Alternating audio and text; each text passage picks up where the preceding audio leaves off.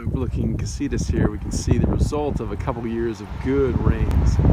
So this is January 15th, 2020, and we can see that the low water level that had persisted for many years has more or less reversed itself, and we see very little denuded soils, bare soils at the Lake Casitas' edge, and overall the water has returned to not the highest level, but much higher than what we've been experiencing. And so in addition, you can see the burn scar area here. We've had a lot of good recovery.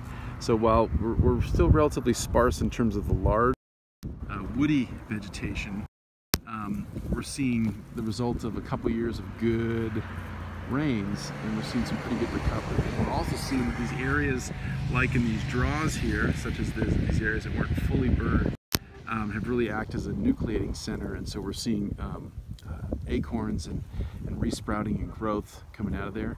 So we have a lot of eriogonum, a lot of wild rye, a lot of just the herbaceous cover has come back quite strong. So if we do have a couple more years of decent rains, we hope to see this woody vegetation recover even farther. So 2 years post Thomas fire around Lake Casitas here in Ventura County, we're seeing some relatively good recovery compared to what it could have been if we'd continued in the drought conditions that were manifest prior to the immediate onset of the Thomas fire. So good news here from coastal Ventura County.